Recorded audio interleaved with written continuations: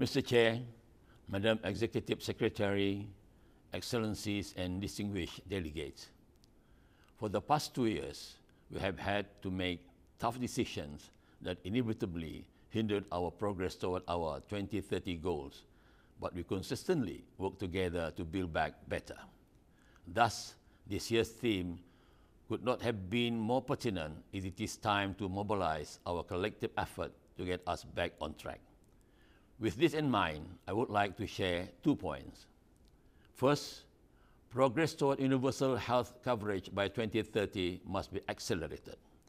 Universal health coverage has been the cornerstone of Brunei Darussalam healthcare system to guarantee the quality of life of our people. Amidst the pandemic, maintaining this policy has been challenging. Swift fiscal reallocation and strategic whole-of-nation efforts were critical in continuing free access to vaccines and treatment. In strengthening the resilience of our healthcare system, international cooperation is vital.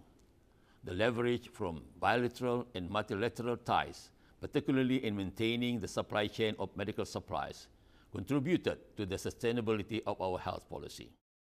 As such, we value existing collaboration under ESCAP, contributing to universal health coverage, and welcome further progress in the relevant action plan. Second, responsive regional action to the threat of climate change is imperative.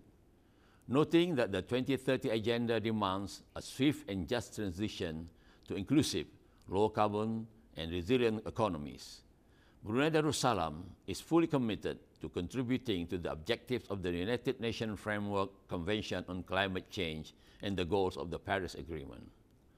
In fulfilling our commitment and implementing strategies under the Brunei Darussalam National Climate Change Policy, regional collaboration is instrumental. ESCAP has generated commendable momentum through its environmental protection efforts, among others. On this note, we believe that by building an effective pathway to reducing greenhouse gas emission, we can keep the 1.5 degrees target alive. Excellencies and distinguished delegates, ESCAP continues to be fundamental not only in fostering collaboration, but also in guiding the region's progress towards sustainable development. Brunei Darussalam is pleased to be recipients of such guidance in the form of capacity building and technical assistance, particularly enhancing transparency and monitoring capacity. As we embark on a common agenda, the valuable support from ESCAP will be necessary and fitting with the region's need.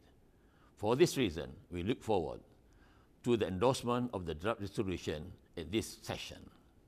To conclude, let me take this opportunity to congratulate ESCAP on its momentous 75th anniversary.